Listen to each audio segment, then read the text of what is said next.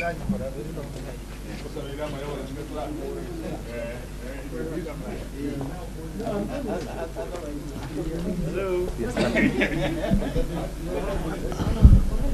us know when you are ready. Hello. Hello. I can see Wanarusi.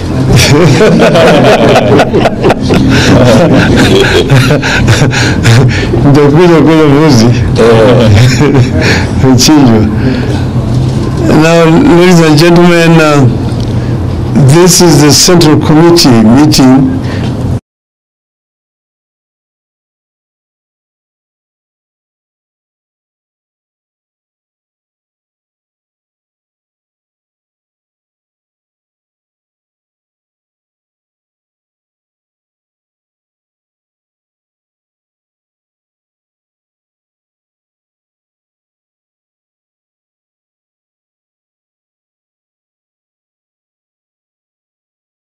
Among them, the crisis in the health sector as manifested in the ongoing doctor strike, the crisis of funding in our schools and colleges, and the scam of subsidized fertilizer.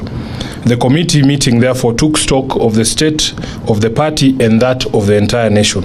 A key issue canvassed at this meeting is the dire state the party finds itself in as a result of a government-instigated denial of funding.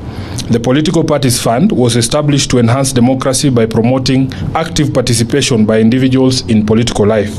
Among other things, it is meant to cover election expenses of the political parties and broadcasting of the policies of the political parties. Unfortunately, this fund has become the death knell of parties it was meant to support. Since coming to office, the Kenya Kwanza regime has pursued a deliberate policy of denying funds to political parties, effectively crippling their operations. Key activities, including the planned elections, party elections, become challenging to plan and execute because of the regime's refusal to release funds to political parties. Clearly, the aim is to kill all political parties except UDA. We demand, therefore, that the funds be immediately released to parties in amounts and the manner stipulated in law. Be that as it may, the committee has resolved to kick off the party grassroots elections on the 27th of April 2024. The exercise will be staggered as follows. On the 27th, we shall have the exercise in 3 counties, namely Kwale, Busia, and Siaya. Then on the 29th, we shall have grassroots elections happening in Kajiado, Migori, and Wajir counties.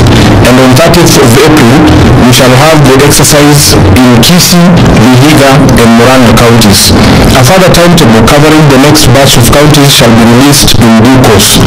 On the building, rejuvenation, and reforms, the committee agreed on the need to continually grow ODM into a party that is strong both structurally as well as ideologically, with ability to provide effective leadership on local, national, and international affairs.